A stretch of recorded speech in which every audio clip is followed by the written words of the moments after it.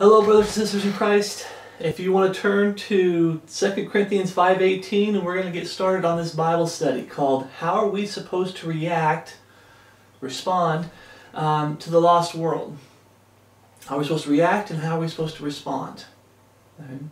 So the first thing we're going to talk about is the ministry of reconciliation. You see, I put the banner up here. I just bought this banner, and I know some people are going to be like, oh, you're just trying to copy somebody else or copy somebody else. I needed something to block this window so I can do Bible studies any time of the day. Right? I want something that is biblical, and this poster is going to play a part in this Bible study today. Okay? So I'm just asking for some grace. Right? Don't just be quick to attack and put people down. Right? It's a good poster by Peter Ruckman. If any man be in Christ, old things are passed away. And I know you can't see the bottom part. It says, all things have become new. But we're going to talk about the ministry of reconciliation. And I've had some brothers hit me up with, what am I supposed to do? And I see some brethren that are getting weary and agitated and frustrated with dealing with the lost world. And I wanted to do a little Bible study. I say little, but this might be a two-part Bible study because I want to turn to all the scriptures with you. Right? So 2 Corinthians 5:18. All things are of God, who hath reconciled us to himself by Jesus Christ, and hath given to us the ministry of reconciliation. Us being Bible-believing, God-fearing men and women, sons of God, children of God. I'm just going through. We're the ones that should be called Christians by the lost world. The word Christian has been misused today because there's so many counterfeits today. But the point I'm pointing out is it says us. Okay, it doesn't say certain people, certain brethren, us. That includes all Bible-believing, God-fearing men and women. Okay, hath given to us the ministry of reconciliation. Okay? It's a ministry that everybody's a part of. Sisters in Christ, brothers in Christ, babes in Christ, mature adults in Christ. You know, where it talks about novices versus experience. Doesn't matter. Everybody is in the ministry of reconciliation. Brothers and sisters in Christ. Everyone is. To wit, that God was in Christ, the Godhead. God the Father, which is the soul, was in Christ, Jesus, which is the body. Body and soul are connected. Okay? Not to go off on too much of a tangent, but the body and soul are connected. Just like with us, our body and soul are connected when we're lost. What this body does, it taints the soul. And when the soul stands before Jesus Christ at the great white throne, its soul has to answer for all the sins that the body has committed, because it's tainted by the sins of the body. Right? When you get saved, you've got that spiritual circumcision where our soul is no longer connected to this wicked body of flesh. We are now connected to the body, Jesus Christ. And He was perfect, and He paid for all of our sins. Okay, the ultimate cost of our sins, which is hell, He paid for on the cross. The same thing works with the Godhead. Jesus, which is the body, is connected to God the Father, the soul. They are one. What He does, God the Father does. What God the Father does, He does. They share the same titles. That's why. But there's only one capital G God, the Father, the soul. It says, to wit, that God was in Christ. That's what makes Jesus God. Okay? God the Father was in Christ. We don't have God the Father in us. We have the Holy Spirit in us. But God said He will be with us. God the Father. Jesus said He will be with us. And then He talks about sending the Holy Spirit. What is that? That's the Godhead. Right? Not the Trinity, the pagan Trinity. It's the Godhead. Right? I can't explain how it works. I just know what it is and what the Bible says it is. But I don't want to go on too much of that. We're not talking about the Godhead today. We're talking about how to react to the lost world. And one of the ways we react to the lost world is reconciliation. The ministry of reconciliation. Preaching the gospel.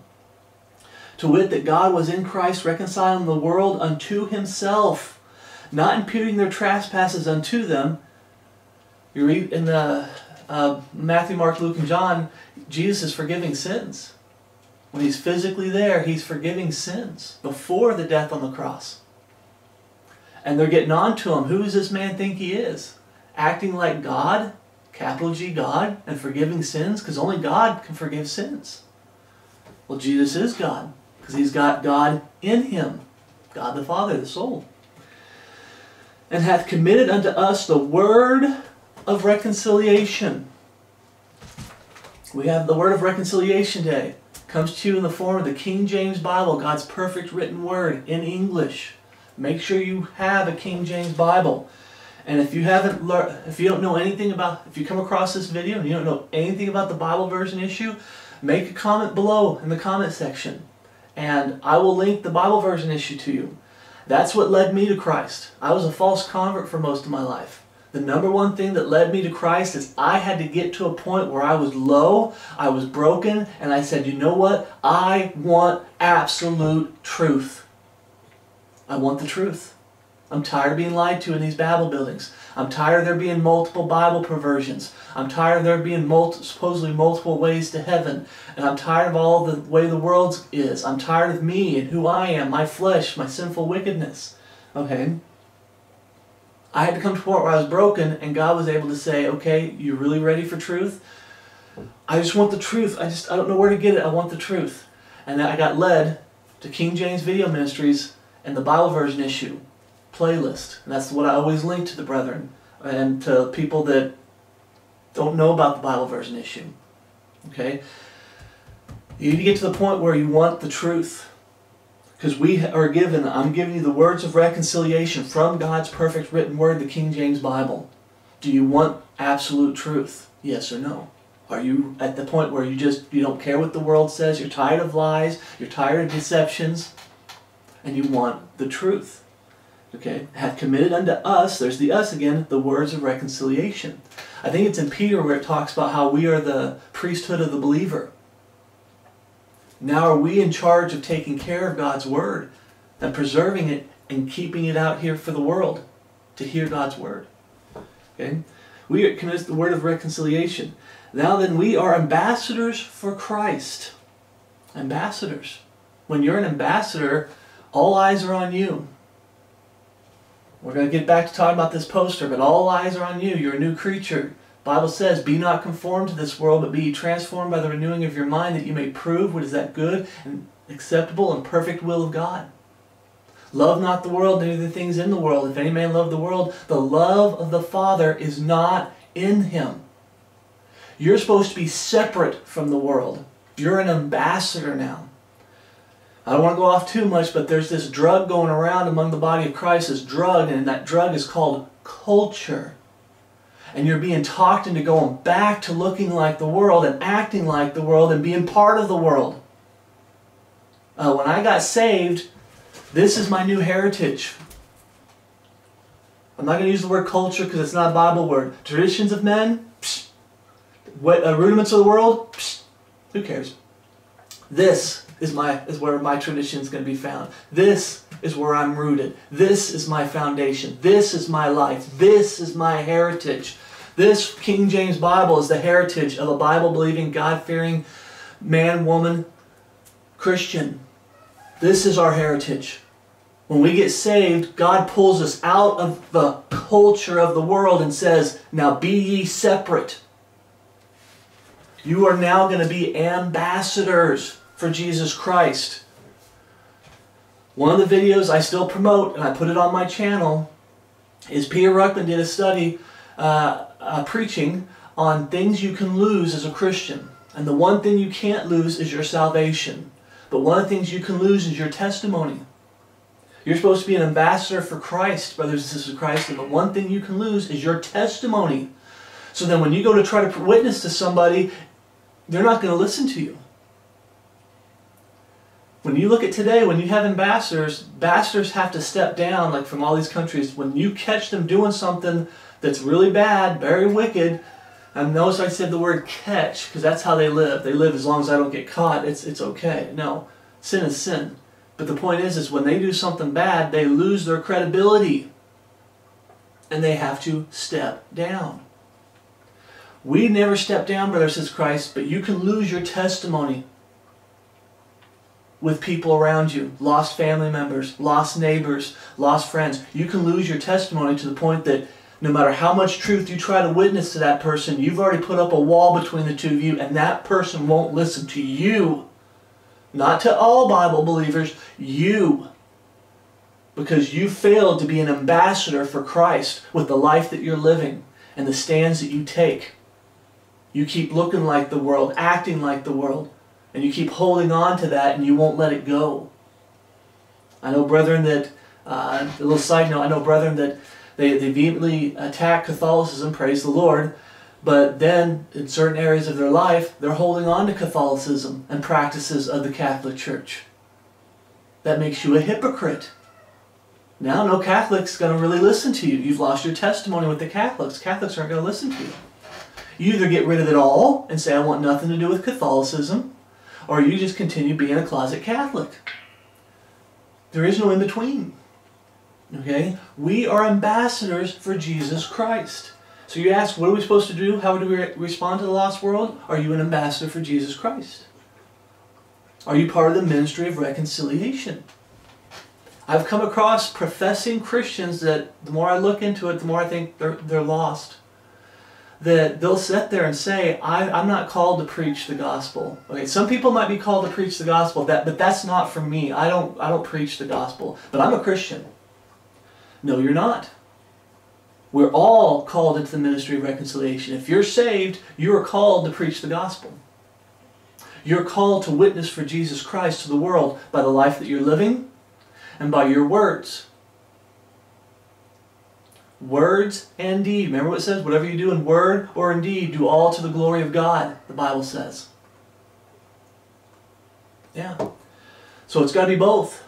And that makes you an ambassador for Jesus Christ. And you're a living witness for Jesus Christ. As though God did beseech you by us, we pray you in Christ's stead, be ye reconciled to God. Is that your number one prayer, brothers and sisters in Christ, for the lost world? The people that you have to work with, your co-workers, for those that are working, your neighbors, your family members. I'm not going to go into it too much, but I just lost my daughter recently. And I feel bad because when I was lost, if I can talk about it for just a few minutes, when I was lost, a false Christian, all the things that I gave up for the Lord after I truly got saved, I promoted as a false Christian. So when I first got my daughter and started spending time with her, when I moved back from the military and everything, I was promoting wicked things. When I got saved, by that time that I got saved, she wasn't a young little girl. She was an older girl. She was around 10. And she couldn't understand, why am I giving up all these things? These things are fun. They're flesh fun. Video games, Hollywood movies, TV shows, okay, satanic style music, holidays, certain holidays. I just started going through and doing research. I celebrated Thanksgiving. I celebrated Christmas when I first got saved. Okay, those are pretty much the only two things. And then on my birthday, I'd go out to lunch with my mom and my uncle. I mean, what little family I have left here in the area in Medford, which is that's where I used to live before here. We'd go out a little bit, but over time, God, with the Holy Spirit, started convicting me and saying, "You need to research these holidays. You need to research these holidays." And I had to start kicking some holidays out. But when I got saved, and the first thing I started doing when I got saved with my daughter was we started reading the stories, Old Testament stories, and we read about Jesus, and we read about the Old Testament stories, and I'd have the computer, because I had this whole theater room set up when I was lost and newly saved, that transition.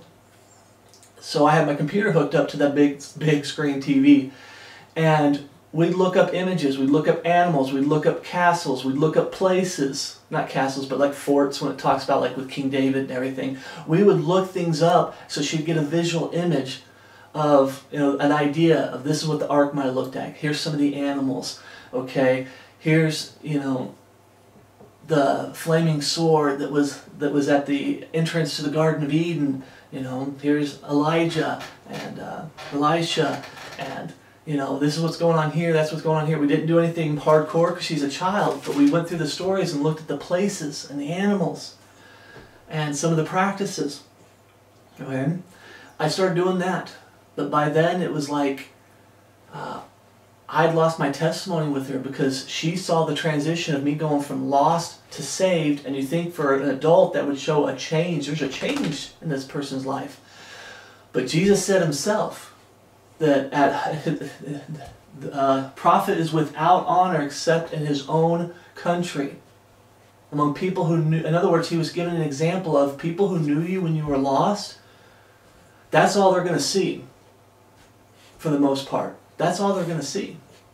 They're not going to see the new creature in Christ Jesus. If any man be in Christ, the poster behind me, he's a new creature. Old things are passed away, behold, all things have become new. They're not going to see that. They're always going to see you as that old man for the most part. There's some that might be blessed that you're able to reach a family member regardless. But the point is I wanted, see, and Christ said, be ye reconciled to God. My hope for my daughter before she passed away was that she would give her life to Christ. And that needs to be our hope. I remember one time that I upset her. I upset her, brothers in Christ, because I was typing and I was responding to messages and to emails, and I always like using scripture. So I'm cutting and pasting from Sword Searcher, saying, okay, what about this verse? What about that verse? That would be great to help respond and encourage this brother in Christ or encourage that brother in Christ. And then all of a sudden I got a bing from Facebook. My daughter was asking me a question because she was having a problem with something, with how she was having conflict with another person and how she should behave. And without thinking, I just grabbed a verse and I threw it to her. And I went back to doing my other things, just not thinking about it. And a few minutes later, she pinged me back, and she was angry. Don't you dare link scriptures to me. I don't believe what you believe and everything. Her heart had become hardened. I mean, she got angry because of scripture. Instead of just saying, okay, that's nice, but I just don't believe what you believe. No, she was angry, hateful. Okay? When you're an ambassador for Jesus Christ, one of the things you're going to have to learn is you might have, without you even doing anything wrong, you might have lost your testimony with people around you that knew you when you were lost. But regardless of your lost testimony, regardless, your heartfelt desire is supposed to be ye reconciled to God. Verse 21, for he hath made him to be sin for us who knew no sin. Jesus came in the likeness of sinful flesh, so he could take on the sins of the world on the cross. For he hath made him to be sin for us who knew no sin, that we might be made the righteousness of God. Two parts there. We might be. When you truly get saved and born again, brothers in Christ, you don't become sinlessly perfect overnight. And you don't become sinlessly perfect, period. It's a struggle for the rest of your life. But I'm saying your life doesn't get perfectly cleaned up just like that.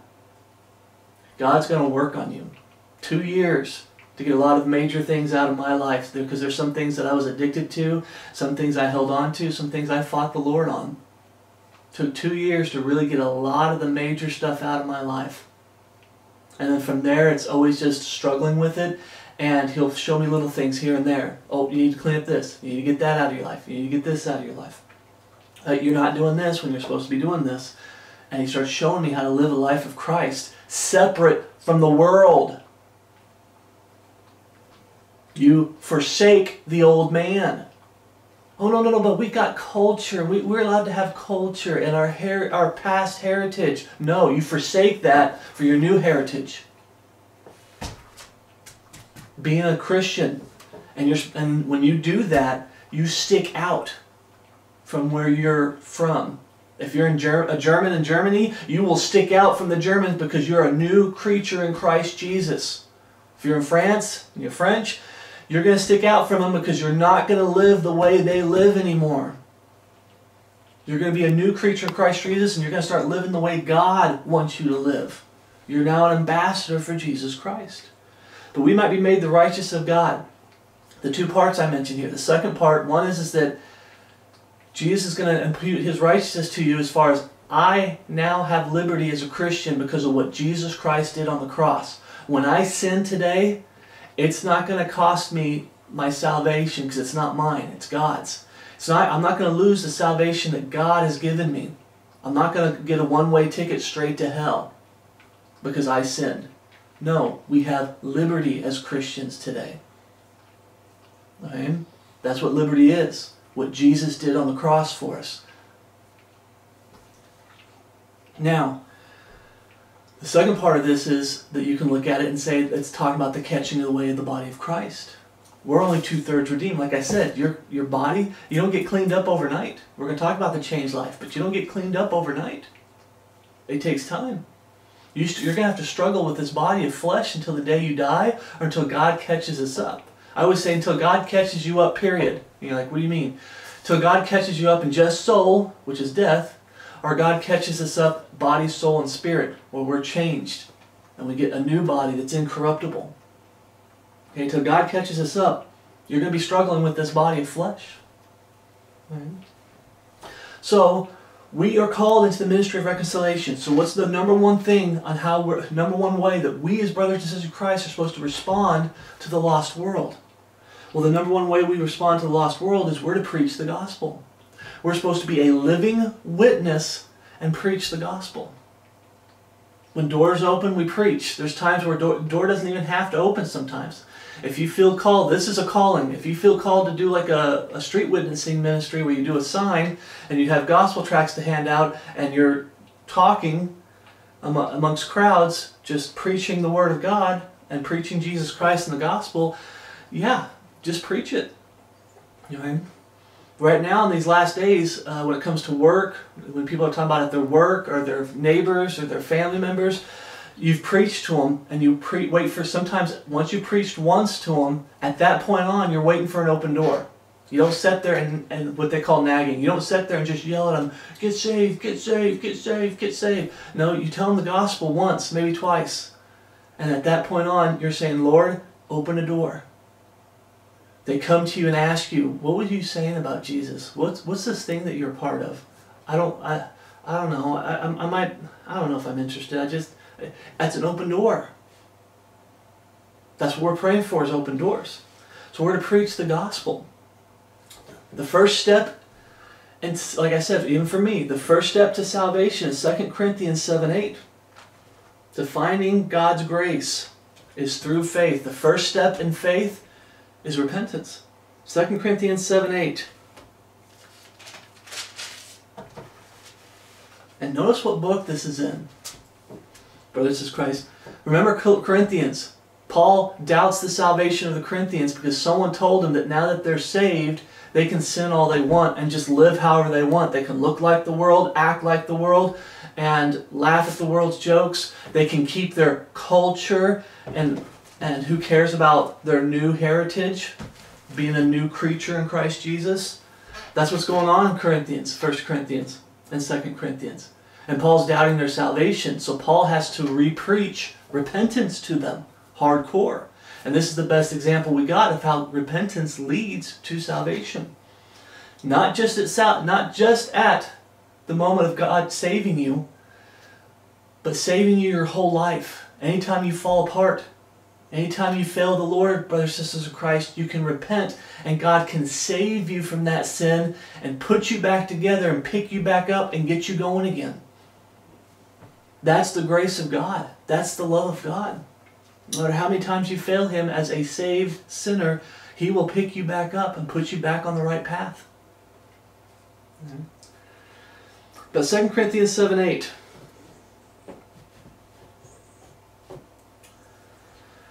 For though I made you sorry with the letter, I do not repent, though I did repent. For I perceive that the same epistle hath made you sorry, though it were but for a season. Okay? You know, some people that you can get sorry and it's just for a season. Oh, I was sorry, but now I'm not sorry anymore. Now I rejoice. See, we're not looking for the repentance that lasts for a season. We're looking for the repentance that lasts a lifetime, the rest of your life. That's what God's looking for. Now I rejoice, not that ye were made sorry, but that ye sorrowed to repentance. You mean sorrow leads to repentance? It has a part to play in repentance? Oh yeah. And there's people that brothers is Christ that's going to attack us and tell us, no, it's not. Yes, it is. For ye were made sorry after a godly manner. In other words, you were sorry towards God. Not to yourself, not to this person or that person there, to God Himself. That ye might receive damage by us in nothing. For godly sorrow, sorrow towards God, godly sorrow, worketh repentance to salvation, not to be repented of, but the sorrows of the world worketh death. Oh, I don't want to give up my culture. The Bible word is traditions of men. People like to use the word culture because it's the lost world's way of trying to get away from the words of God. Be wary of people who always use the word culture all the time. Like I said, it's like a drug all of a sudden in the body of Christ. But the Bible word is traditions of men, rudiments of the world. That's the words the Bible uses, and it warns us not to be spoiled by philosophy and vain deceit after the traditions of men, after the rudiments of the world. Why? Because every time it'll make it so you don't go after Christ. It says, and not after Christ. When you don't give up the old man and the world, and we're in the world, but we're not of the world anymore when you get saved. Be ye separate, what the Bible says. But the sorrows of the world worketh death. This first step, brothers and sisters, Christ, is the ones that most the professing Christians I've ever met, this is the number one step that they miss. Every time. They have sorrows of the world. When I did that study, we have the right to have fun, be entertained, and such. We use 3 words. You could see a lot of false converts attacking me. God says that we will have peace in our life. If we're truly serving Him and living for Jesus Christ and getting all the wickedness out of ourselves, all the flesh fun, the flesh high, elevating the flesh, the Bible says we're to put the flesh down. Okay? But you have all these people that they're sorrow of the world. It's sorrow of the world. People who vehemently hold on to video games. There's nothing wrong with video games. People who vehemently hold on to holidays. Hollywood movies. Holidays, I say holidays, but holidays. Ways of the world. No matter how much you prove how wicked these things are, they don't care. Why? Because they have sorrows of the world. Be very careful. You can get saved, the new creature on this poster, I'm pointing at on this side, new creature Christ Jesus, and then you can have a tendency to, the Bible talks about a falling away that we'll talk about in another study. Falling away, where you try to go back to the old man. You start going back to be having sorrows of the world. Don't do that, brothers and sisters Christ. Stay the course. Stand, stand, stand. Don't faint, don't falter. But it says, for godly sorrow worketh repentance. That sorrow is for your sins. What did Jesus die for on the cross? The sins of the world. Your sins, my sins, put Him on that cross.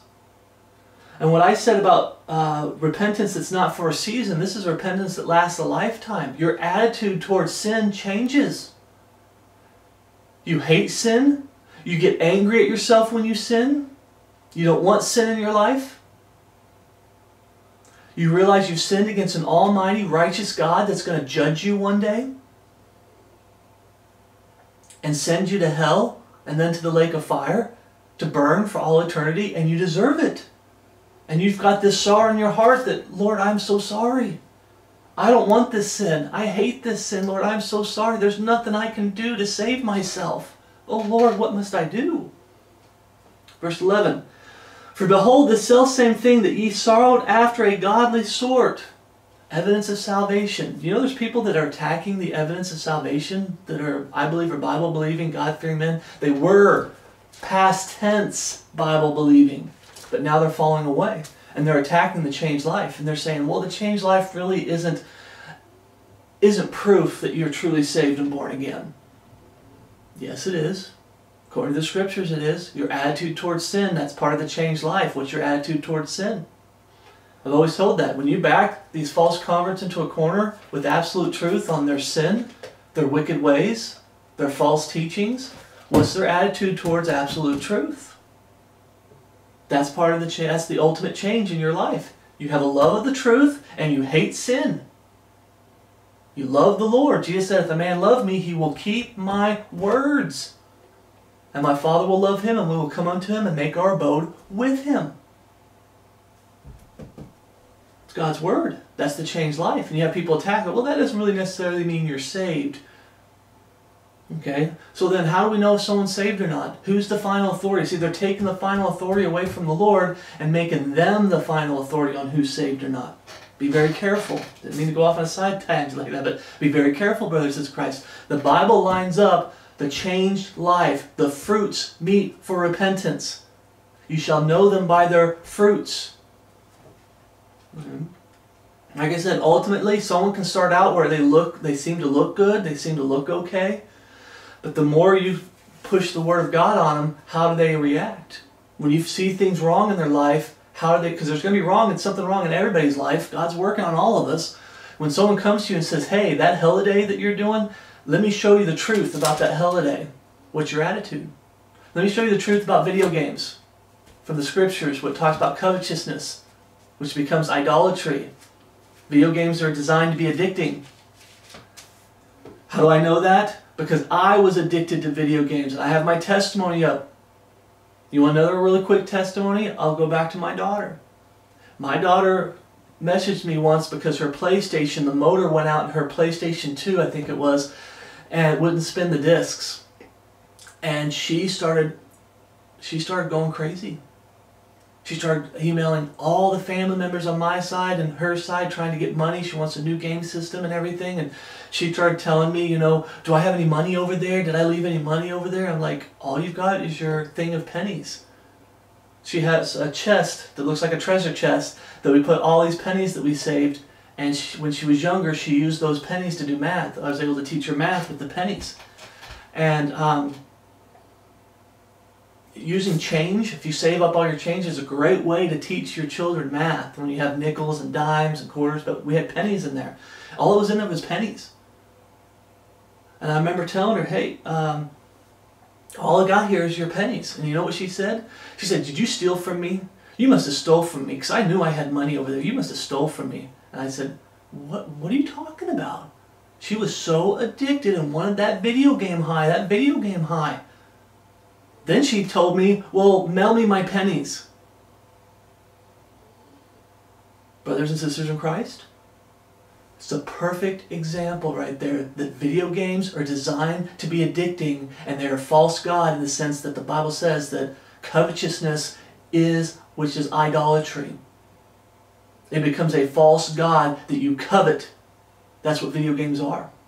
And we go through and we show the Scriptures where it says about covetousness, about idolatry, about addictions, bad addictions. You can have good addictions, but bad addictions that take you away from the Lord. But you have people that have sorrows of the world. When you truly repent and get saved and someone comes to you and says, hey, those video games are wicked, what's your attitude? Right here it says, for behold, this selfsame thing that ye sorrowed after a godly sort, what carefulness it wrought in you. Okay, maybe with carefulness, maybe video games aren't good. Maybe holidays are not a good thing. I'm going to err on the side of caution. It's not in Scripture. They pull people away. People have testimony after testimony after testimony on how wicked these things are and how God got them out of their life and now they're living for God with all their heart. I better get this out of my life. That's what carefulness it wrought in you. The evidence of salvation. Yea, what clearing of yourselves. I repented. I gave that to the Lord and I repented. Oh, Lord, you just lifted a burden off my heart. Praise the Lord. What clearing of yourselves. Yea, what indignation. Like I said, when you truly come to the God broken before salvation, your attitude towards sin is I hate sin. You're angry at this flesh. And when you get saved, you got to keep that anger towards this flesh as far as you need to keep this flesh in check. You need to keep it down, putting the flesh down. You need to keep your eye on your flesh and make sure it's not trying to deceive you and tempt you and get you back under the old man.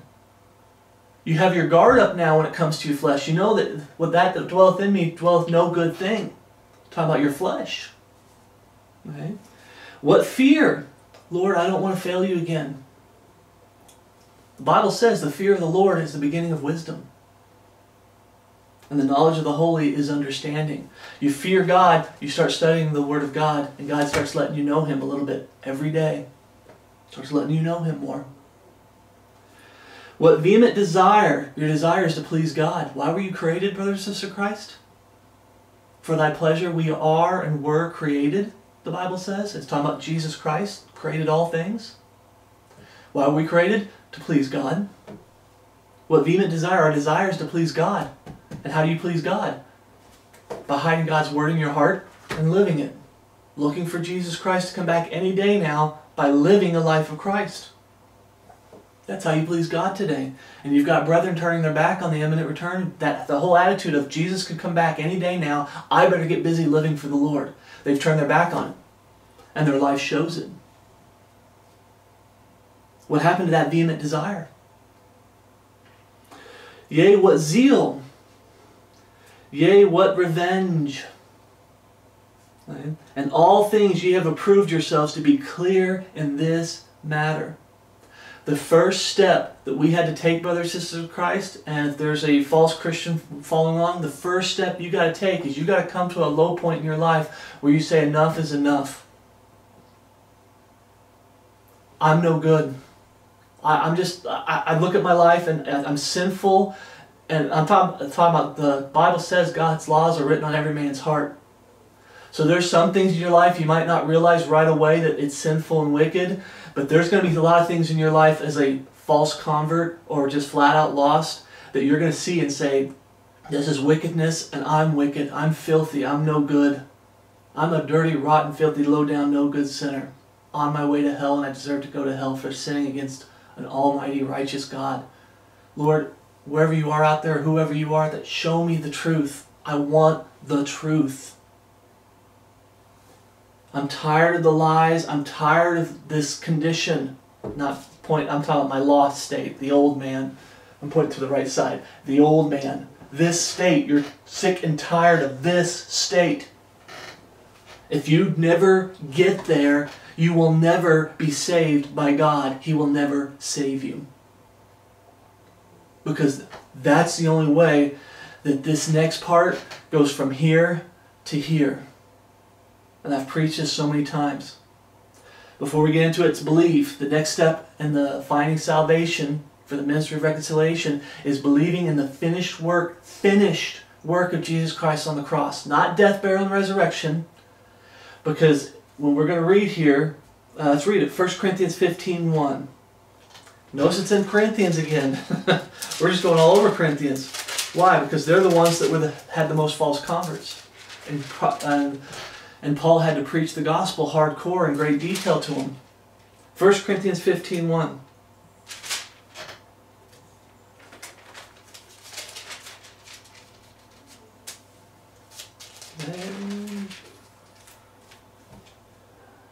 Is it right?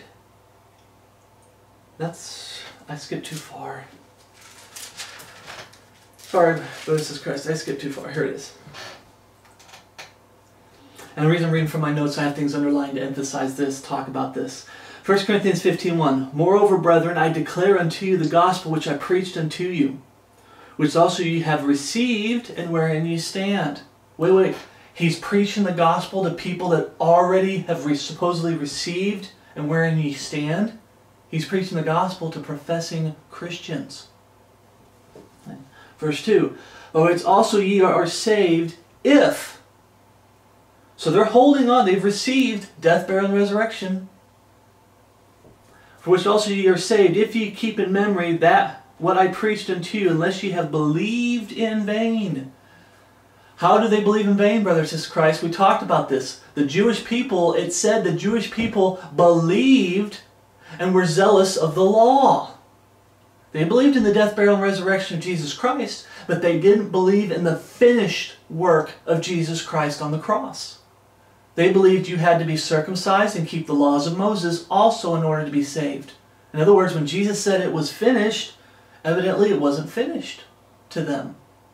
And you have same people like that today. A lot of false religions out there that claim that they believe in the death, and they do, they believe in the death, burial, and resurrection of Jesus Christ. Head knowledge. But they've skipped the first step, and it's never made it down here because they don't believe in the finished work of Jesus Christ on the cross. And I've come across false brethren that claim that they do, oh I do, and they skip repentance. I believe in the finished work. Then why do you keep sinning left and right as far as enjoying sin, justifying sin, living however you want, looking like the world, acting like the world, laughing at the world's jokes? Why do you keep living like that? Because in their heart, they don't believe it is finished. They've never repented. It's just a head belief. That's all it is. But what is this belief that we're supposed to have? For I delivered unto you first of all that which I also received, how that Christ died for our sins. You say, it doesn't say it is finished. That Christ died for our sins. Not that Jesus Christ died, death, burial, and resurrection. He died for our sins. According to the Scriptures. You compare Scripture with Scripture. Jesus is on the cross. He says, it is finished. There's now no more sacrifice for sins. You don't go through the Old Testament Levitical laws and circumcision to be saved. You go through Jesus Christ and what He did on the cross. His death, burial, and resurrection, but the finished work. He died for our sins according to the Scriptures, and that He was buried, and that He rose again the third day according to the Scriptures. The raising from the dead, third day, is Him proving that He is God fully and completely. Not a third of God, not lowercase g God the Son. He is God the Father fully and completely. Okay? And we talk about this, okay? What did they do to Jesus Christ? They whipped Him. By Thy stripes we are healed. Okay? They whipped Him. The Bible talks about in the Old Testament how they ripped His beard out. The prophecy in the Old Testament that applies to, well, Matthew, Mark, and Luke, and John are primarily Old Testament. They ripped out His beard. They beat Him. They spit on Him.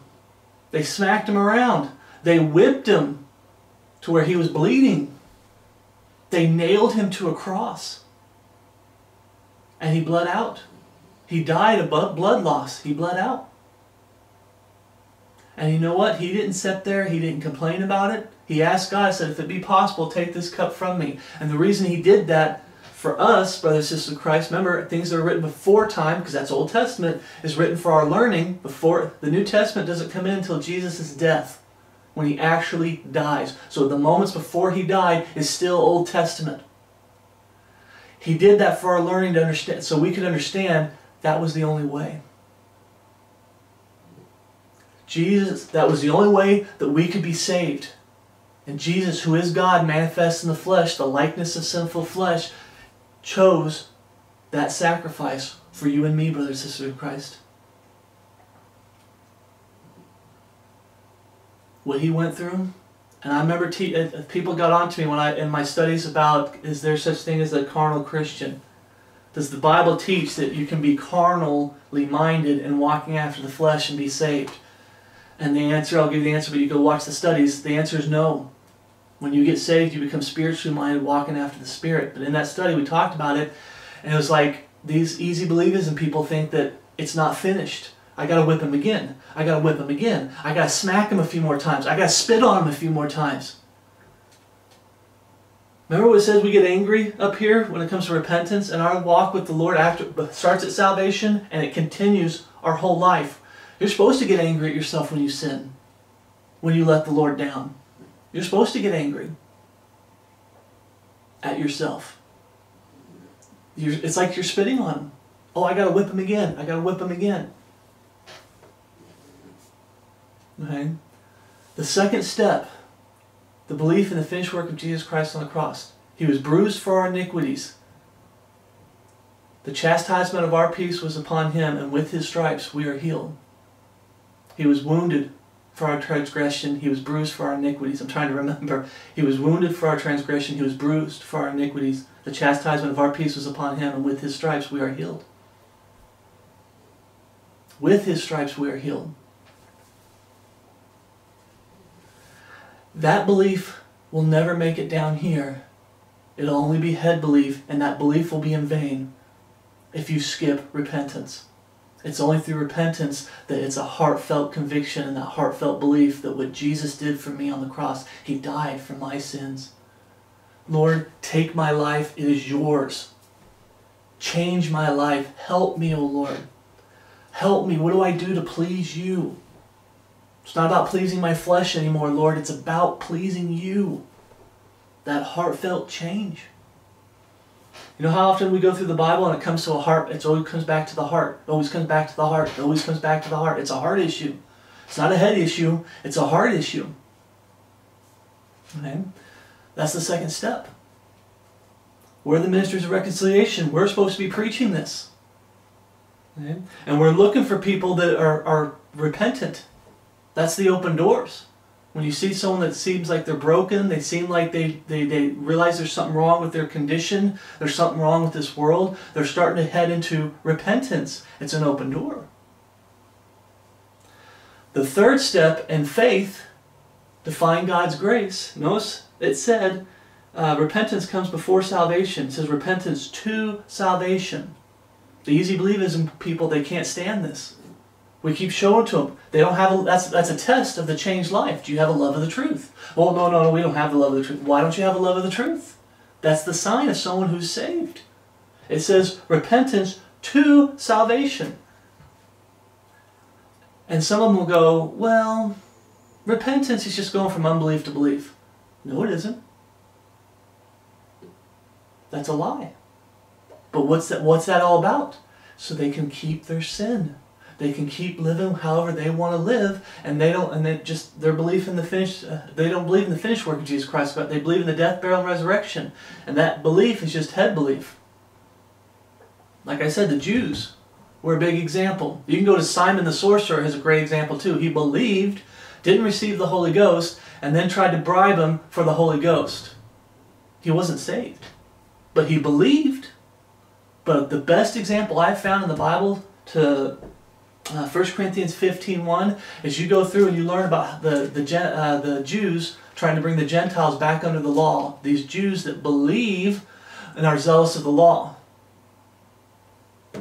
And if they believe that you have to keep the laws of Moses and circumcision in order to be saved, they themselves are not saved. They don't believe in the finished work of Jesus Christ on the cross. It is finished. The greatest example. The third step, confess both in prayer and ask God to save you. Prayer. You start your talk with the Lord. You cry out to the Lord. Romans 10:8. And they'll say, this is the Romans road to hell. The Romans road to hell. Said by people that are on their way to hell. Okay? Anybody who's a Bible-believing, God-fearing man or woman that's truly saved, understand that Romans is written to Christians. Acts is a transition book. And then we get into Romans. Romans are Gentiles. But this is written to the church at Rome that has Jews and Gentiles. All these Pauline epistles, one of the biggest mistakes I made in my walk with the Lord was I used to say it's to the Gentiles at Colossians. It's to the Gentiles at the Philippians. That's not true. It's to the church, saved sinners in those areas. Romans is written to the saved sinners at Rome. In the New Testament. And you'll have people that'll say, oh no, it's the Romans road. It's the Romans road to hell. Romans 10:8. It's not. Romans are written to us, brothers and sisters of Christ. Don't listen to them. Keep preaching this. You confess both in prayer and you ask God to save you. Romans 10:8. Remember the Bible says that we, brothers and sisters of Christ, we confess our faults one to another. Our faults. But you're supposed to confess your sins to the Lord. There's only one mediator between God and man, the man Christ Jesus. You go to Christ Jesus and you confess your sins and you throw your sins at the foot of the cross, true repentance. Repent, forsake, and get back to your walk with the Lord. But what you're repenting is your state that you're in. You're not cleaning up your life right now when you're before salvation. It's you're repenting on your sinful, wicked state that you're in. And you tell the Lord about that. Okay, Romans 10:8. But what saith it? The word is nigh thee, even in thy mouth and in thy heart. Heart issue. not a head issue, heart issue. That is the word of faith. The Bible says, thy word have I hid in my heart that I might not sin against thee. It starts at salvation. Which we preach, that if thou shalt confess with thy mouth the Lord Jesus, and shalt believe in thine heart that God hath raised him from the dead, thou shalt be saved. This is one of those key verses that we use for the Godhead, because Jesus said he will raise himself from the dead. Then the Bible says the Holy Spirit raised him from the dead. And this says God, the Father, there's only one capital G, God, the Father, raised him from the dead. The person of the Godhead raised Jesus from the dead. But we're supposed to confess with our mouth what's in our heart. And there's people that can lie, brothers and sisters of Christ. I'm telling you, there's people that can lie. Good words and fair speeches, they can lie. But if you keep at them, eventually their true heart is going to show through their words. I've had people that got called out hardcore for being false converts, wolves in sheep's clothing. Because bottom line, eventually when you start hitting them up with the Word of God and the life they're living and what they're doing is wrong, their words change. And you're starting to see what's really in their heart. It always comes to the heart. Out of the abundance of the heart, the mouth speaks. Eventually the truth of who they really are is going to come out. And I pray that who they really are is saved sinners. That's my heart's desire. My heart's desire isn't, I just want to see everybody that's false converts. I wish everybody was truly saved. So does Paul. But that's a whole other study. Paul wishes that all the people that profess to be saved were truly saved. But he's sick and tired of false converts. And how many of us are? I'll raise my hand. Thou shalt be saved. Thou shalt be saved. Future tense. You have to confess your repentance, your a sinful, wicked state, and that it was what Jesus did on the cross that saved you from that wicked state. That Jesus is God fully and completely. Well, yeah, it's part of the steps to salvation. Verse 10, for with the heart man believeth unto righteousness.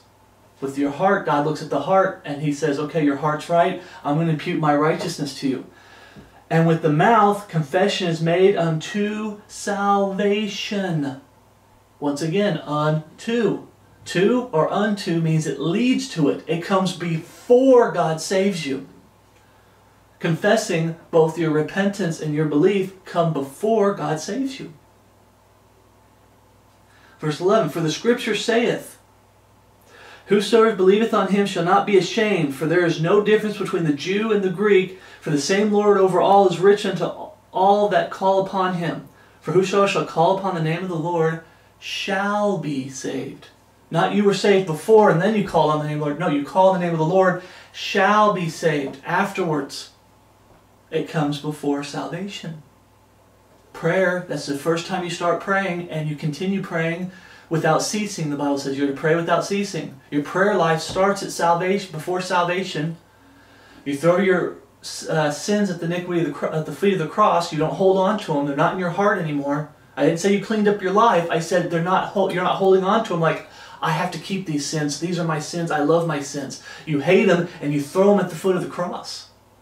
King David said in the Psalms that if I hold sin in my heart, or iniquity, if I hold iniquity in my heart, God will not hear me. Like I said, repentance is the number one reason why people don't get saved. But I prayed a prayer, God didn't hear you. Why? Because you're holding sin and iniquity in your heart. You're holding on to those sins. You're not sorry for those sins. You just want a free pass to heaven. Or you want to be part of this group that's a Christian group. Or it's something it's good to be called a Christian because you get treated better. Like when America was predominantly Christian, people would call themselves Christian because it was popular. It was the right thing to do. And it is, but I'm talking about by the world standards. But they weren't doing it by God's standards. They weren't doing it for the Lord. They were doing it for themselves and for the people around them. God looks at the heart. And you say, well, how can someone who's mute, can't speak, how can they pray? Well, you go back in the Old Testament to Samuel, his mother. I can't remember the mother's name, but you go back to Samuel. Give me a second.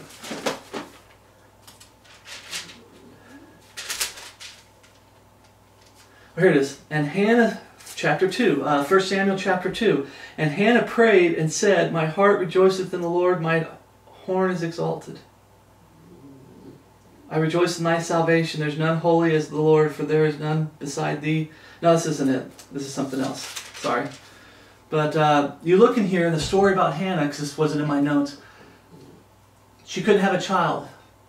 So she goes to pray, and she's praying with all her heart. The words are coming from her heart.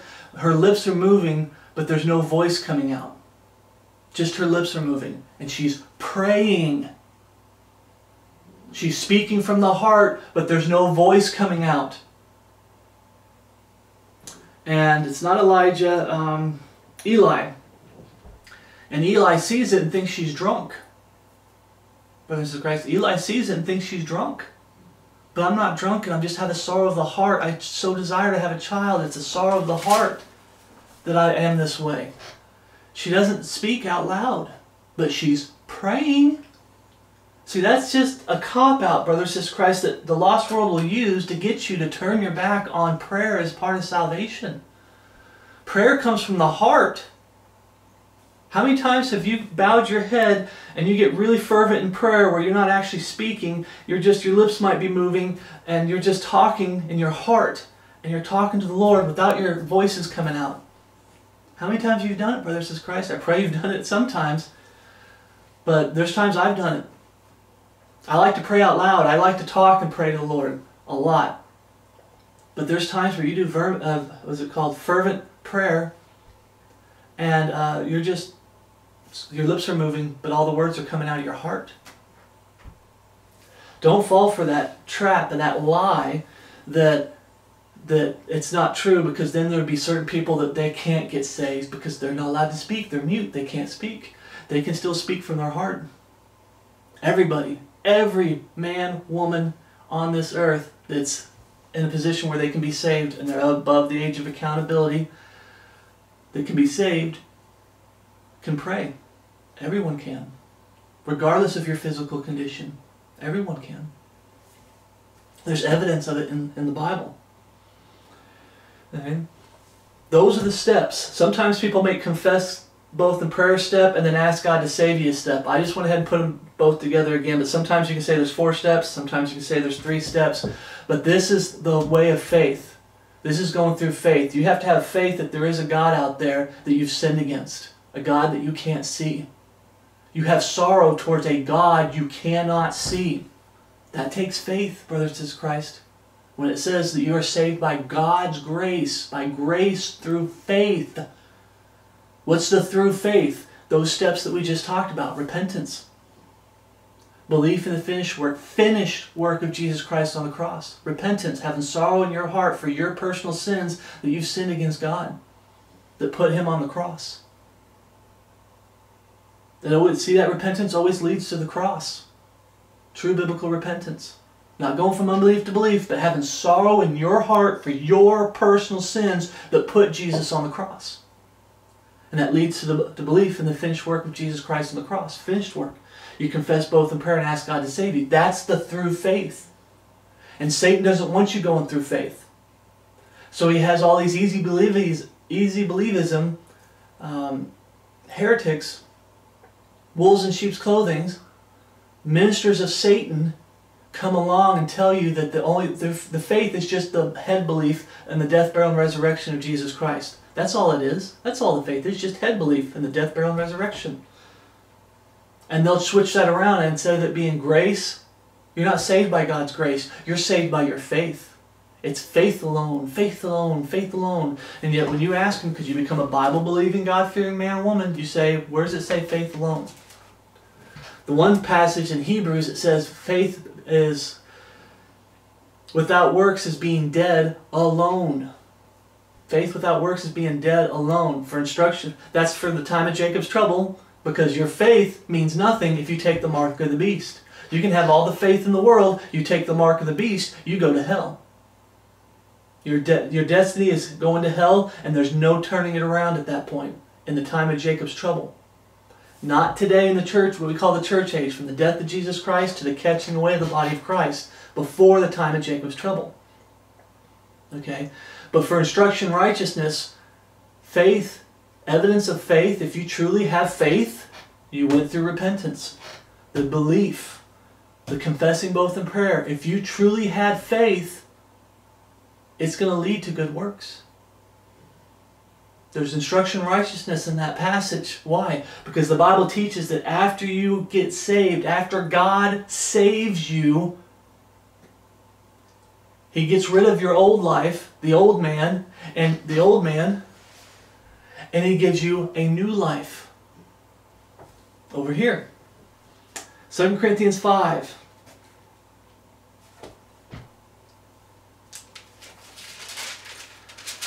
Second Corinthians 5. Verse 14. For the love of Christ constraineth us, because we thus judge that if one died for all, then we are all dead.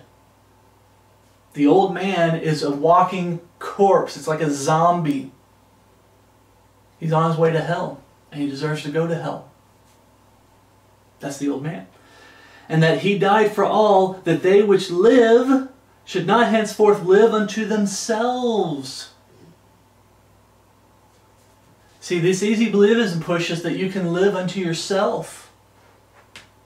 You don't have to live for the Jesus Christ. You don't have to love Jesus according to the Scriptures, which is keeping His Word. You don't have to have a changed life. You can live unto yourself. You can have your culture, your heritage, the old man. I'm sorry, over here. The old man. You can have the old man and be a Christian too. You don't have to have a changed life. When we get saved, we no longer live unto ourselves. It's not about what I want. There's times where we can make requests. The Bible says we can make our requests known unto God and say, Lord, I'd love to have a wood stove. My two biggest prayers for this home lately, for this year, is to be able to save up for a wood stove and a couple solar panels, or enough. Let's see if I can do a solar panel setup to get to run the freezer for all the fish that I fish for and the meat for hunting. And that way, if anything bad happens, you know, we lose power here sometimes, but what if we lose power indefinitely? We always talk about the way the world's heading. Those two things are our biggest prayer, but they're not a need. If they were a need, God would have provided them. It's a want. God's kept me warm. He's kept the electricity going. He's provided. It's a want. It's not a need. Okay? You can make certain requests that aren't needs. Absolutely. But what this saying is your heartfelt desire is going to be what God wants. He'll tell you through the Scriptures what God wants. Living for Jesus Christ. Not living for your culture. Not living for the traditions of men. Not living for the rudiments of the world. Not living by the flesh. In Romans 8 it talks about how we are now spiritually, capital S, spiritually minded, walking after the Spirit. We don't live under ourselves. We live under God, saying, and the Holy Spirit in us tells us what pleases God and what doesn't please God. Covetousness, which is idolatry, doesn't please God. Inviting idols into your home through holidays doesn't please God. It upsets God. Okay? You're living to yourself. But one of the things about being a changed life is we don't live under ourselves anymore, brothers and sisters in Christ. Now you can be saved and be celebrating holidays. I just told you, when I got saved, I was celebrating holidays. I was still playing video games, watching Hollywood movies and TV shows. Alright? But there was a change. I'll talk about it in just a second. But unto Him which died for them and rose again. That's who we live for, Jesus Christ. That's what we're looking for, that blessed hope in this present world. The Bible says, looking for that blessed hope. It's an action. It's the life that you're living. You're living your life to please God now. The old man was all about the flesh, pleasing the flesh and doing things the ways of the world, and the world's way. The new man, it's about pleasing God and doing things God's way.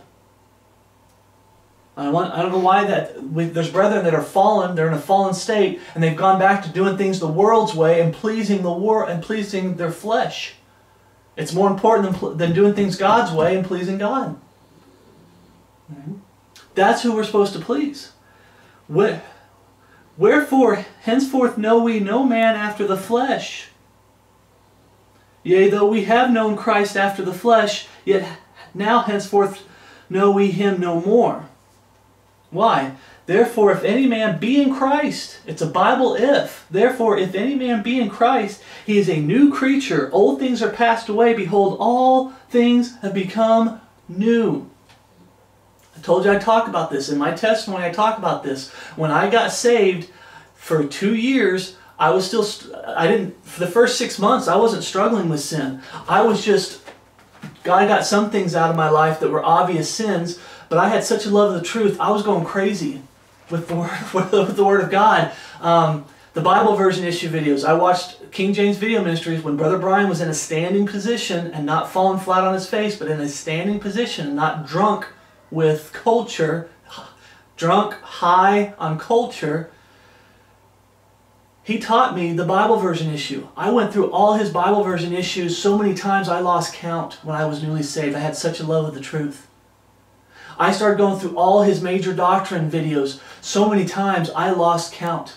That first 6 months I was going crazy wanting to know the truth, saying, Lord, show me the truth, the major doctrines. I was angry at the people that lied to me in the Bible buildings, how they didn't teach me the truth.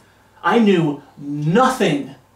I was a professing Christian going to these Bible buildings. I knew nothing about my Lord and Savior, the real Jesus Christ. They lied to me. And I went through all those studies hardcore, but then God picked me up and said, okay, I've shown you so much truth. Let's take a look at your life. Let's do, like, you ever heard that thing like house cleaning? It's house cleaning time. We need to clean house. Let's look at your life and see what you're doing. I told this in my testimony, I had over 300 DVD movies. I had an Xbox that was modified with a hard drive in it that had almost every Xbox game on it. I had my computer hooked up and was playing all kinds of video games on there, online games. MMORPG, if I said it right, games. Alright? I was doing all this stuff.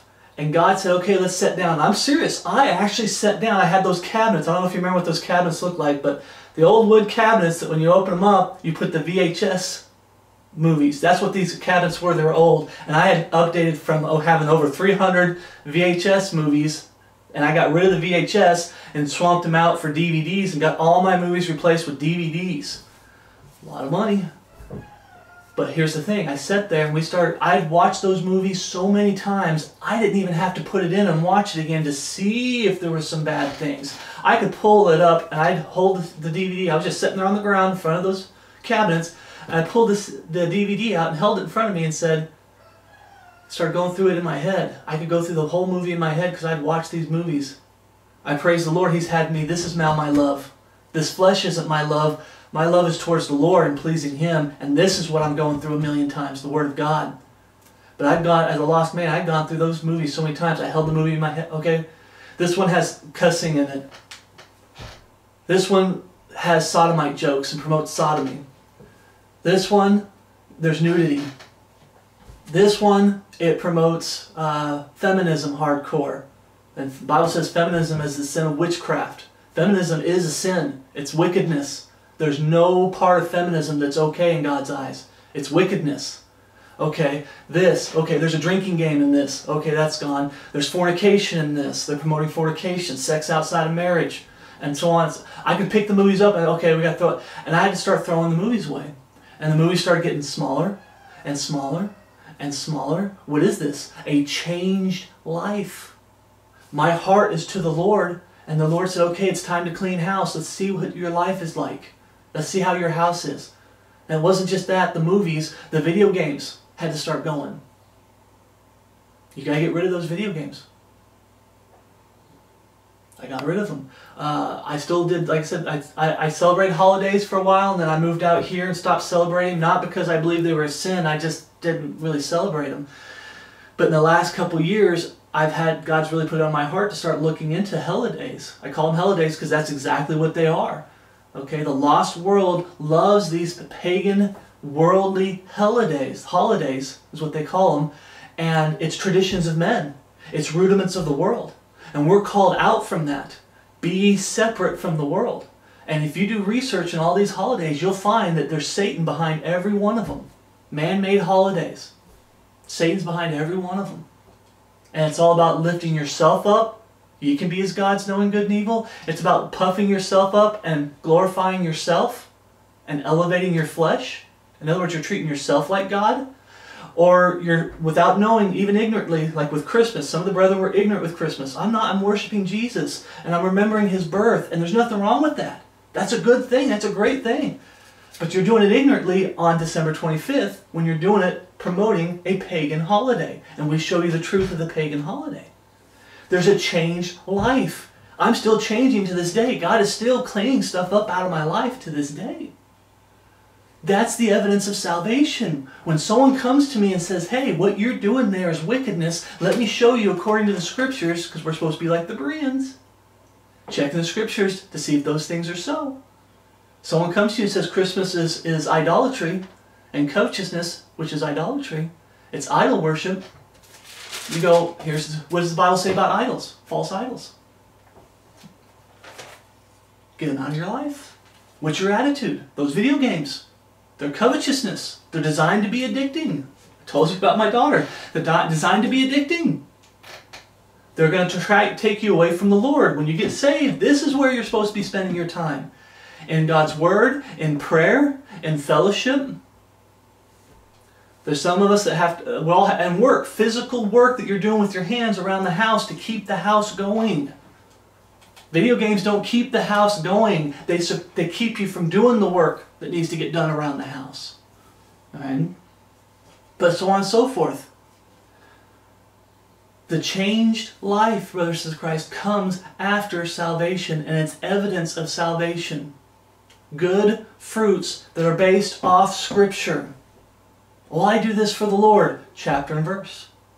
God showed me through His Word the do's and the don'ts. This is how you live your life. This is how you're not supposed to live your life. This is what you do to please me. This is what doesn't please me.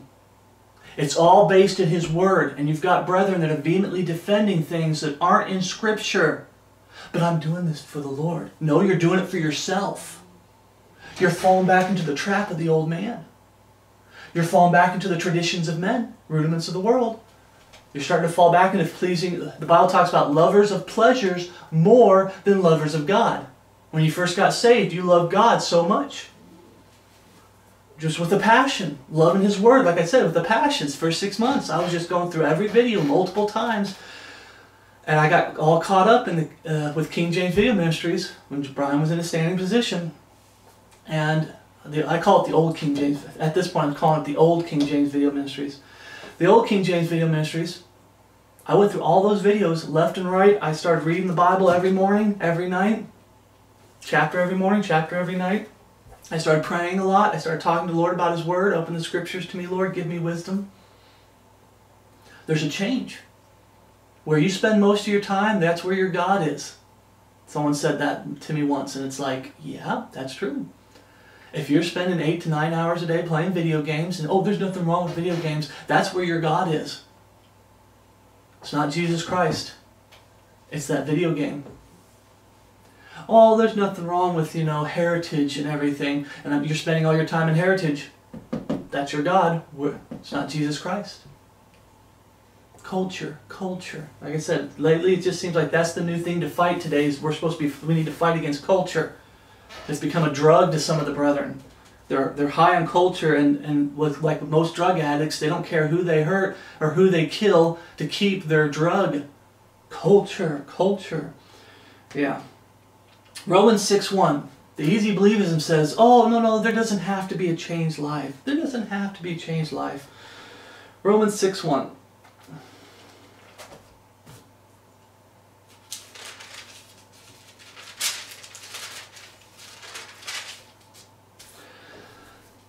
What shall we say then? Shall we continue in sin that grace may abound? Remember, we're saved by grace through faith. It's by grace alone, by faith alone. You can't have both those things and say that they're alone when you have two things. It's either grace that you're saved or it's faith that you're saved. It's not. You can't say both. It's grace alone through faith alone. Brain dead people. But the point is they want to keep the flesh. They want to continue living in sin. They want to keep the old man. They don't want the old man to be dead and buried with Christ. And this is Paul saying, what shall we say then? Shall we continue in sin that grace may abound? God forbid. How are we that are dead to sin living no longer therein? You know what it means by being dead to sin? It means that sin no longer has dominion over us, brothers and sisters in Christ. When you were lost, without God in the world and without hope in the world, as the Bible says, you had no authority. Your body was running you. Now that you're saved, God has put down the flesh by His death on the cross. He's overcome sin and death. Sin has no more dominion over you. When you sin, it's because you chose to sin, and it's 100% your fault. It was your fault in the Old Testament, before the old man, but understand what I'm saying. When you sin as a Christian, a Bible-believing Christian, it's 100% your fault. Yes, you got tempted by this flesh. Yes, we're supposed to be putting this flesh down. But this flesh does not have dominion anymore. Unless you let it. The Old Testament, also the old man, there's a lot of lost people that try to give up bad things, try to be morally right and give up bad things, but their flesh is still in charge. They're still being led by the flesh.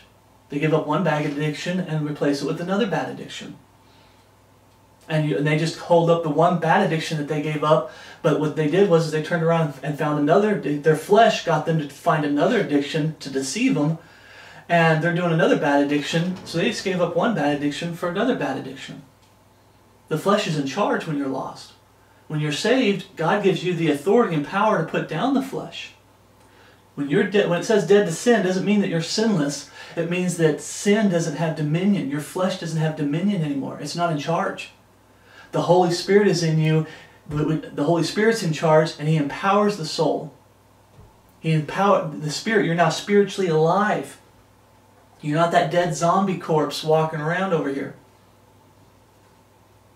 Know ye not that so many of us that were baptized into Jesus Christ were baptized into His death? The whole point of baptism, for an outward showing, remember the important part is spiritual baptism. That's what saves. Water baptism does not save. Physical water baptism does not save. It's an outward showing to remind you that the old man is dead and buried when you go under. That old life is gone. The new man is raised. The new creature in Christ Jesus. Your soul is now connected to Jesus Christ. That's why you're called the body of Christ. We are baptized into His death. The old man is dead and buried. Therefore we are buried with Him in baptism into death, that like as Christ was raised up from the dead by the glory of the Father, another verse about God the Father raising Jesus from the dead, even so we also should walk in newness of life. For if we have been planted together in the likeness of His death, the old man goes down, dead and buried, we shall also be in the likeness of His resurrection, the new man. And this is talking about spirit and soul.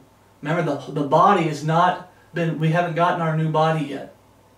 We're 2/3 redeemed. God understands the struggle with sin that we're going to have for the rest of our life, but remember, brothers in Christ, our flesh no longer has dominion.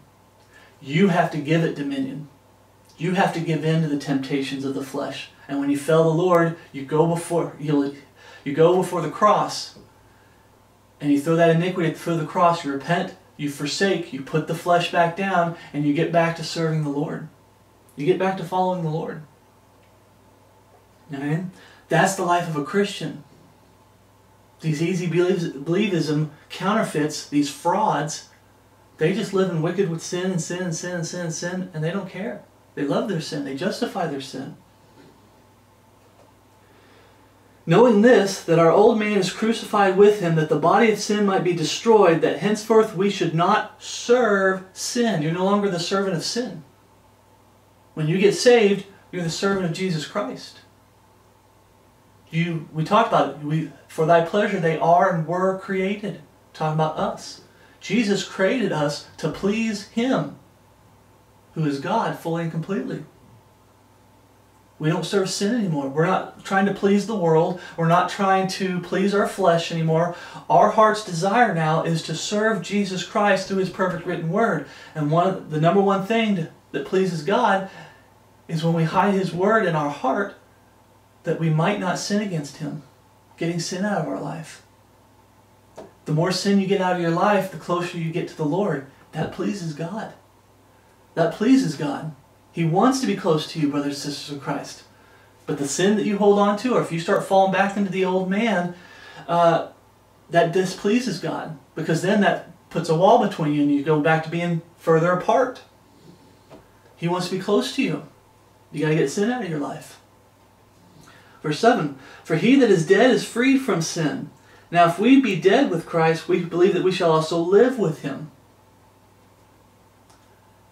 Looking for that blessed hope. Jesus says, in my Father's house there are many mansions. If it was not so, I would have told you. I go to prepare a place for you. Okay, we shall also live with Him. We're supposed to start living for Jesus Christ today. That's what looking for that blessed hope is all about. In this present world, looking for that blessed hope. Every Christian, starting at Paul, is to live a life that Jesus could come back any day now with the life that they're living. They're living for Jesus Christ because they could get called home at any moment. They're to live for Jesus Christ every day. Verse 9. Knowing that Christ being raised from the dead dieth no more, death hath no more dominion over Him. For in that He died unto sin once, but in that He lived unto God. Likewise reckon ye also yourselves to be dead indeed unto sin, but alive unto God through Jesus Christ our Lord. Let not sin therefore reign in your mortal body, that ye should obey it in the lust thereof. Your flesh is not supposed to be in charge as a saved sinner. God is. The Holy Spirit is. Verse 13. Neither yield ye your members as instruments of unrighteousness unto sin, but yield yourselves unto God as those that are alive from the dead, and your members as instruments of righteousness unto God. For sin shall not have dominion over you, for ye are not under the law. The Levitical laws, brothers and sisters in Christ, are a schoolmaster to bring us to Christ. They're to remind us that this flesh is sinful, it's wicked. There's no way that we can ever be sinless. There's no way we can earn heaven. But we're not under that law anymore. What are we under? We're under grace. We're under Jesus Christ, what He did on the cross. What then? Shall we sin because we are not under the law but under grace? See, we're not under the law, therefore I can sin all I want. Easy believism. Live however you want. Sin however. It's just sin, sin, sin. God forbid. Know ye not that as to whom ye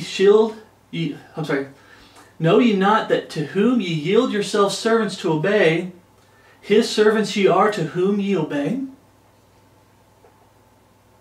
Whether of sin unto death, or of obedience unto righteousness. But God be thanked that ye were the servants of sin, but ye have obeyed from the heart. Not the head, the heart. That form of doctrine, which was delivered you. Being then made free from sin, ye became the servants of righteousness. Once again, we serve a risen Savior. We serve Jesus Christ. We do what pleases Him. We put this flesh down because that pleases Him. And we live for Jesus Christ. Be not conformed to this world. Love not the world. Don't be spoiled by philosophy and vain deceit. It's after the traditions of men and rudiments of the world. That doesn't please God. Why? Because that puts a wall between you and Christ, because you're no longer going after Christ. If you start conforming to the world, you're not going after Christ. If you start loving the world, you're not going after Christ. It puts a wall between you and starts separating you. Now, I'm not saying separating this as far as salvation. I'm talking about you're allowing something to come between you and your Lord and Savior, Jesus Christ. All right? We're not supposed to be living that way. There's supposed to be a changed life. And there's a lot, like I said, the changed life, the love of the truth. What's their attitude towards the love of the truth? And applying that love of the truth to the life that they're living. That's how you can tell the false converts from the truly saved. That's always been the way. When someone's questionable, I just start hitting them up with the Bible. The Bible says this, the Bible says that. See that thing you're doing there? The Bible says it's wrong. I'm not talking about to a newly saved. Like I said, when I was newly saved, my testimony, I was a mess. I was a complete wreck for up to 2 years. I still struggle with sin. God's still pointing sin out in my life to this very day. But I'm talking about the major, when you have to do the major clean that we talk about. Like when you do a house, every year you do a major clean. And then you can do minor cleans the rest of the year. Weekly cleans the rest of the year. But every year, once a year, you move all the furniture. You wipe everything down. You do a major clean of the whole house once a year. Some people do it twice a year. But the point is that major clean, it took a while for God to get that out of my life. But I'm talking about, you see someone who's a veteran Christian, I've been saved 20 years, and you're like, but that thing you're doing there, that's wickedness and sin. You mean God never showed you in 20 years that video games are wrong? Holidays are wrong? God never showed you that drinking and getting drunk is wrong in 20 years? Foul language is wrong in 20 years? And so on and so forth, etc., etc., etc. God never showed you that? I said, holidays, I've been saved for 8 years now. And 2 years ago, 4 years into being saved, God showed me that, 6 years into being saved. It took 6 years to show me that these holidays, there's just something not right about them. What happened to chapter and verse? Holidays, I call them holidays. Holidays. Because that's what they are. They're about distracting the lost world so that we can't preach truth to them. And they disguise some of these holidays as Christian days when they're not, to distract the lost world, trying to prevent us from being able to witness to them. That's why you have all these false religions claiming to be Christianity, to prevent us from witnessing to them. Okay? Ephesians 2:4. There's supposed to be a changed life. You're no longer the servant of sin. You're no longer carnally minded, walking after the flesh. Because that's what you were before you got saved. Carnally minded, walking after the flesh. Now you're supposed to be, if you're truly saved, you're capital S spiritually minded, walking after the Spirit. You're going to fail the Lord sometimes. You're going to fall flat on your face sometimes. But God will pick you back up and get you going again. Another sign of someone who's truly saved and born again is there's chastening in their life. Okay? The Bible says, if you live after the flesh, ye shall die. There's consequences to sin. That's not called chastening. Some people try to act like that's just chastening from the Lord. No, that's consequences for sin, because God said that's the way sin works. If you live after the flesh, ye shall die. Okay? That's just the way the consequence. When it comes to chastisement, it's a whole other study that I can't remember if I did a full study on it or if it was within a study, but we talked about chastisement from the Lord. It's going to be something that you have to say it's from the Lord. A tree falls on your house and destroys your roof. That's the Lord. You get drunk and then all of a sudden you get cancer of some kind. Your liver starts going bad. You get drunk a lot. That's the cost of sin. That's the wages of sin. That's not chastisement of the Lord. That's the wages of sin is death. There's still a cost to sin physically, the Bible talks about. Okay? But there is chastisement from the Lord, and He does that because He loves us, and He'll get us back on the right track. Okay? There's a changed life. And people think that, like in 1st and 2nd Corinthians, there was a lot of people thinking, what? I can have eternal life? I can go to heaven and live in paradise forever if I just believe? Not in the finished work, but just have the head belief and say a little prayer and I'm good. Or not even say a prayer at all, just head belief, and I get to go to heaven and I can still live however I want to live. That's the appeal for this easy believism, which is Satanism. That's the appeal to it. You can live however you want and continue living it up here, so you can live it up here and live it up in heaven for all eternity. No. Okay. Ephesians 2:4.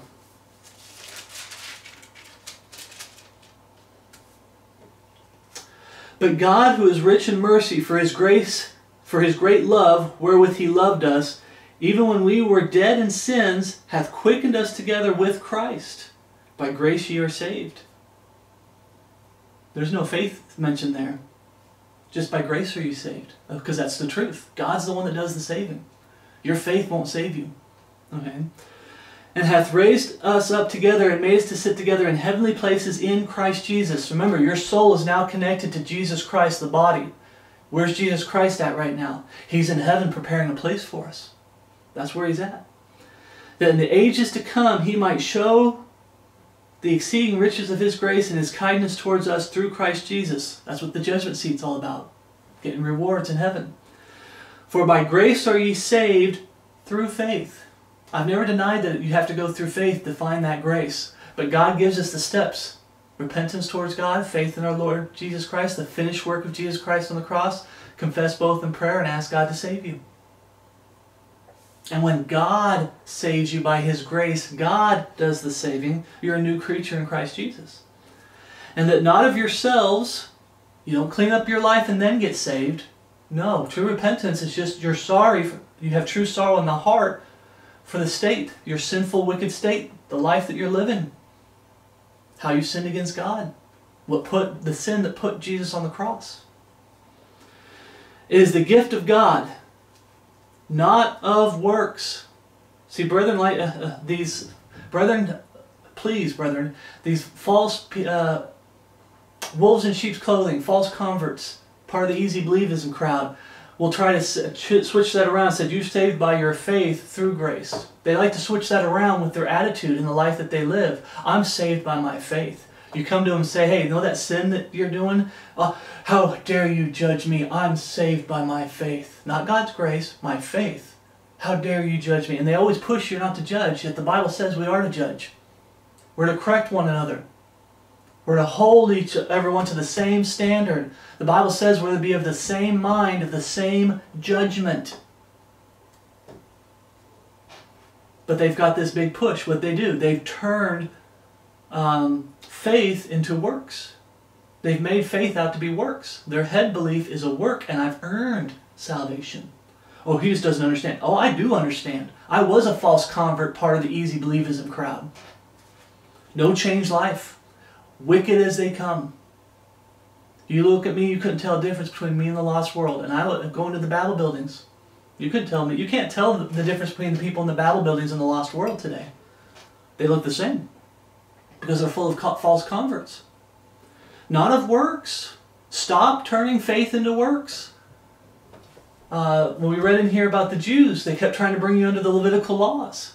Be careful of people like the Roman Catholic Church and the Babel buildings, Jehovah's Witnesses, Mormons, all these false religions that try to bring you back under works, telling you that it's something you have to do to be saved. You have to do physical work to earn salvation. Be careful. And that physical work, back in Paul's day, was the Jews trying to bring them back under the Levitical laws. You have to be circumcised and keep the laws of Moses in order to be saved. No, it's not of works, lest any man should boast. For we are His workmanship.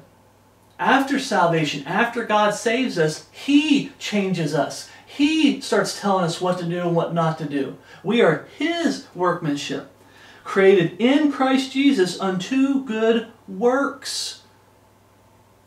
See, there's good works with salvation. Oh, no, it's just faith alone, faith alone. It's garbage to lead people, that Satan's using to lead people to hell. It's grace alone. And when we got onto them, so a few years back, we got onto them and said, no, it's grace alone. Then they changed their statement from saying faith alone to saying grace alone through faith alone.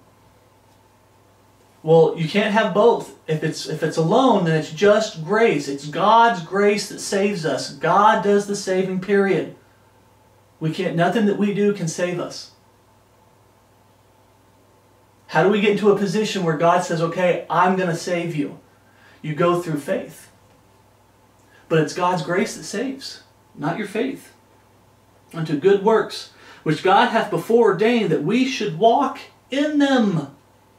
It's before ordained that when you truly get saved and born again, you're going to be a new creature in Christ Jesus, and you're going to do good works according to the Scriptures. You're going to have a new life.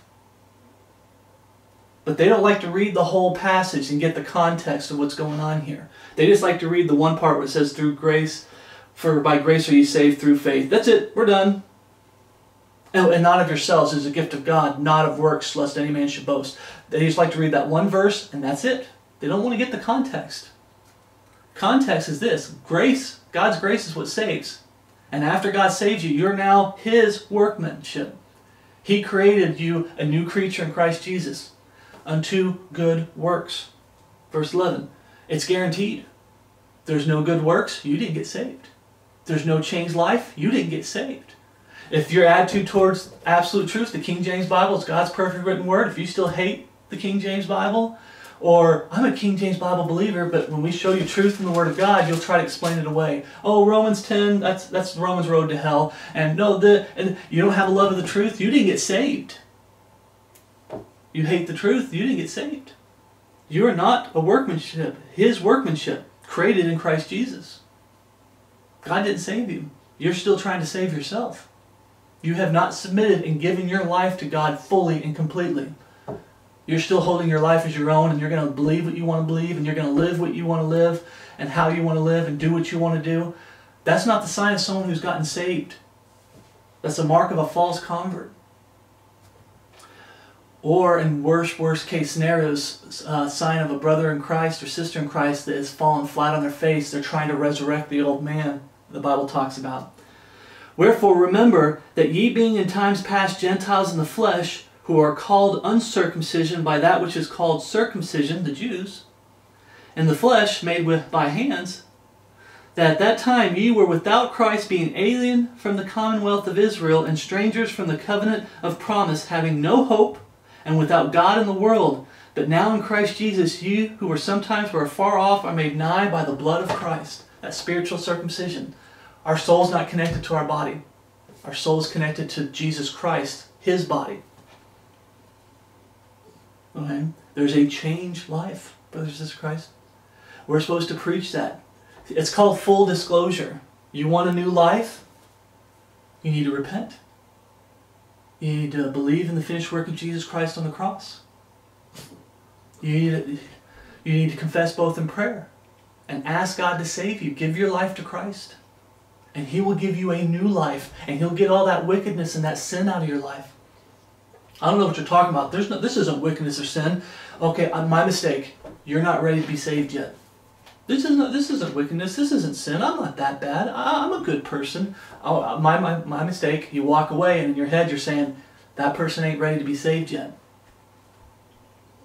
We need to do full disclosure, brothers and sisters of Christ. It's going to lead to a changed life, a new creature in Christ Jesus. You're going to belong to God, and God's going to clean up your life. It's called full disclosure. Okay? Yeah.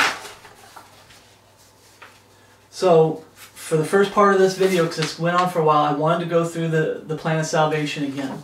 What are we supposed to do? How are we supposed to react and respond to the lost world? The number one thing we're supposed to be doing, brothers and sisters of Christ, is we're supposed to be ambassadors for Jesus Christ. Ambassadors for Jesus Christ. We're supposed to be preaching the gospel. And some brethren have gotten so burnt out because they've been burned, they've been hurt, and they're starting to get burnt out, and there's some preachers out there that are starting to preach it's not worth preaching the gospel that much.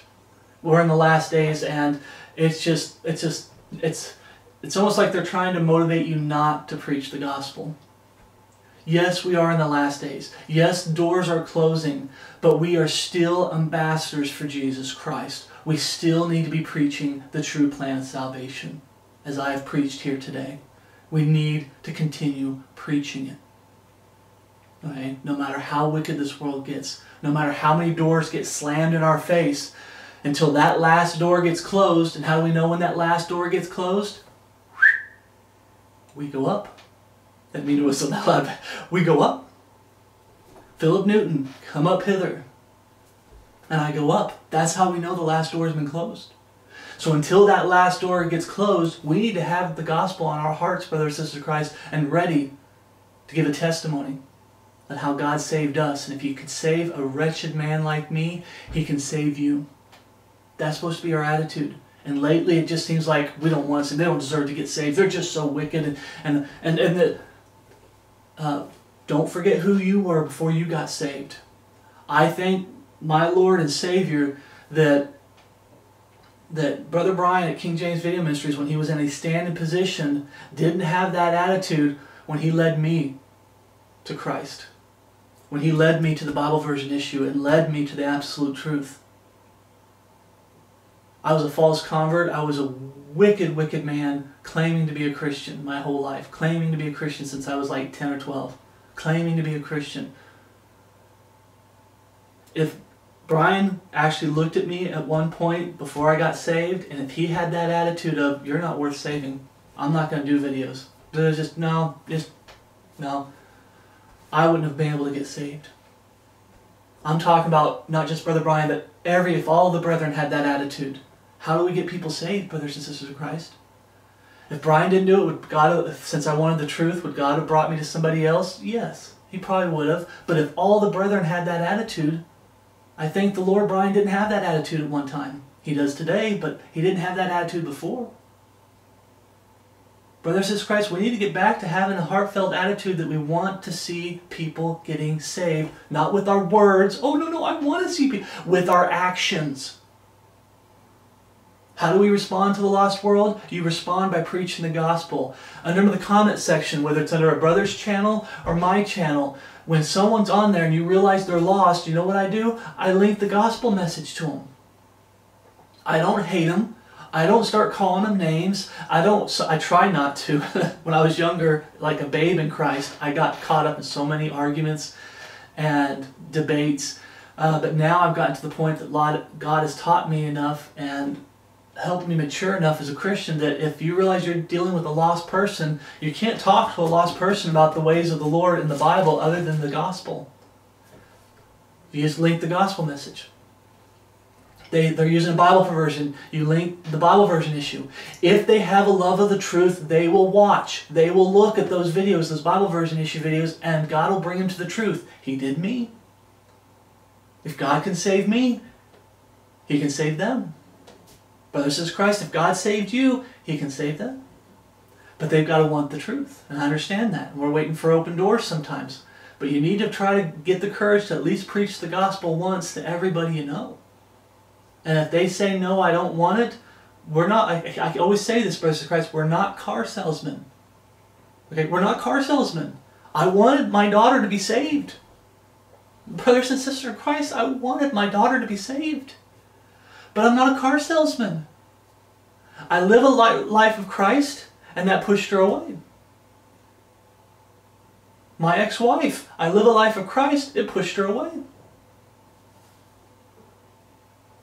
There's a lot of sacrifices on the altar of sacrifice laid. That old hymn is your all on the altar of sacrifice laid. Spiritual sacrifices. I have lost so much standing for the Word of God and living for the Word of God.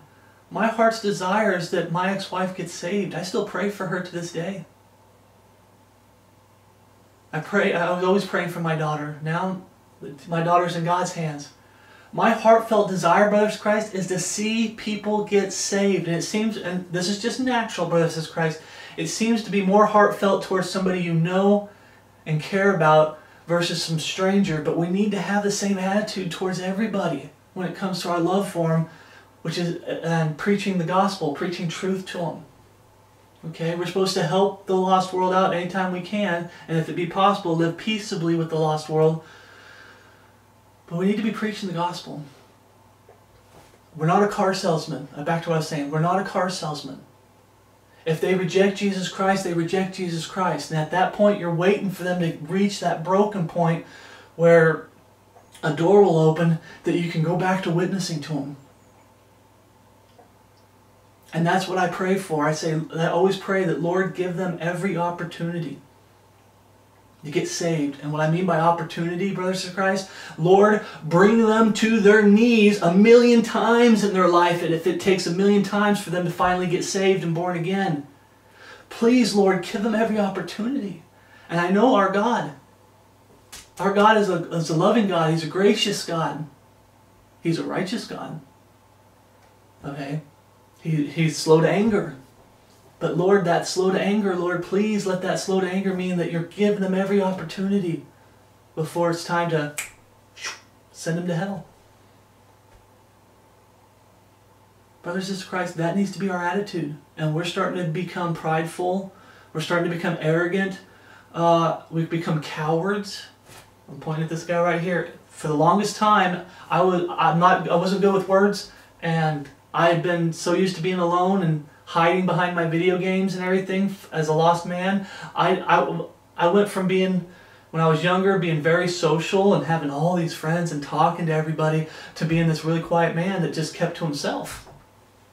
It took a lot for God to open me up and give me courage to go out and speak to people. It's not always easy, brothers and sisters in Christ. But we need to overcome that stuff. We need to stop being prideful. We need to stop being arrogant. We need to stop, being cowards. And we need to get out there and preach the word of eternal life. We need to preach Jesus Christ to them. The true plan of salvation. Right. This is part one. I really wanted this. I wasn't going to do this. I was going to go straight into the meat of the study, but I really wanted to go over the gospel again with the brethren to remind you guys why you got saved. It seems like some of us are forgetting why we got saved, and we're starting to go the way of the world. We're supposed to be a living testimony. Just the life you live will testify of Jesus Christ. We're still supposed to use our words. Because some people say, well, if my life is a testimony, then I don't really have to say anything to anybody. No, you still do, brothers and sisters in Christ. As much as, like, when I was being a coward, I wanted to do that. Just live a life of Christ and keep to myself, and then maybe that'll lead some people to Christ. We still need to be speaking to them. We still need to be witnessing with our lips. But your life is also supposed to be a witness. There's people that are going to look at you and go, when this house, I'll give you an example. This house was going to be burned down. There's a huge fire that was 4 miles away, and it went 4 miles in one day. And we got a warning that since it went 4 miles in one day, a forest fire, that this house could be burned up in a day.